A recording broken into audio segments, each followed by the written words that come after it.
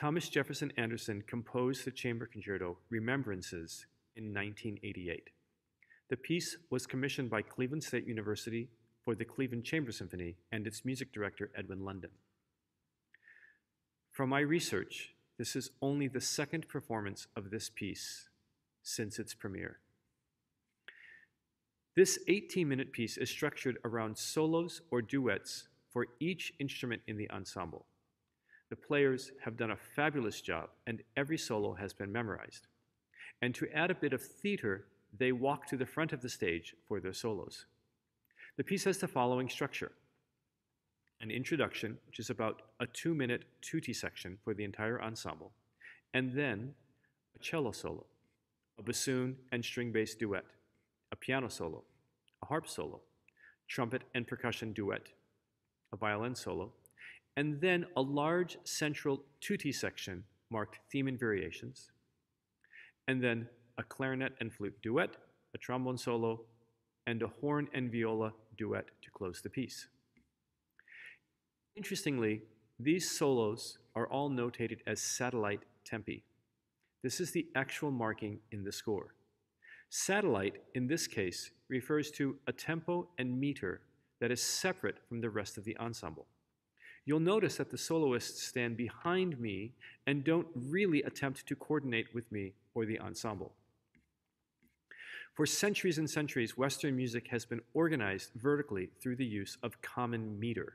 Many composers in the past 50 or so years have pushed music through new developments in notation to free up the vertical or metric alignment of musical events. Composers such as John Cage, Witold Lutosławski, Harrison Birtwistle, and many others, including many jazz artists, have all found different ways to create rhythmic and metric freedom. T.J. Anderson is no exception, and in this piece, he created a unique and distinct approach with the use of satellite tempi. For example, in the first solo, Anderson has the cellist playing in 3/4 meter for 31 measures at a tempo of 96, which would be roughly 1 minute and 3 to 5 seconds. At the same time, the ensemble is playing in 4/4 for 20 measures at a tempo of 72, which should be roughly the same amount of time, 1 minute and 3 to 5 seconds, factoring in for some tempo elasticity and rubato. This separation of accompaniment and soloist exists for most of the solo sections. At other times, as in the trombone solo, the flute and clarinet duet, and the viola and horn duet, Anderson abandons measure and meter altogether and notates the musical events spatially, allowing the players to create rhythmic motion by interpreting the spatial relationships freely on the page. The end result is this amazing musical world that feels rhythmically rich, ornate, and layered, but always free.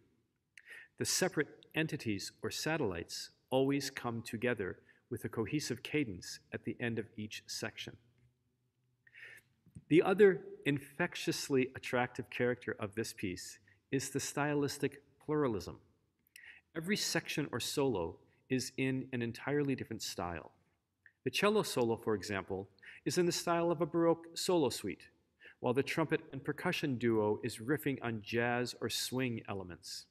In the central tutti section marked theme and variations, the style goes from poking fun at Hindemith to gestures that invoke the sounds of a big band, then on to a section that feels more like free and wild improvisation, with a final cadence that could be straight from Dvorak. As Richard Dreyer from the Boston Globe noted, T.J. Anderson is an individual and compelling compositional voice. He need not fear the charge of eclecticism, because his personality is so strong that it can unify diverse elements. We are so pleased to bring to life T.J. Anderson's chamber concerto, Remembrances.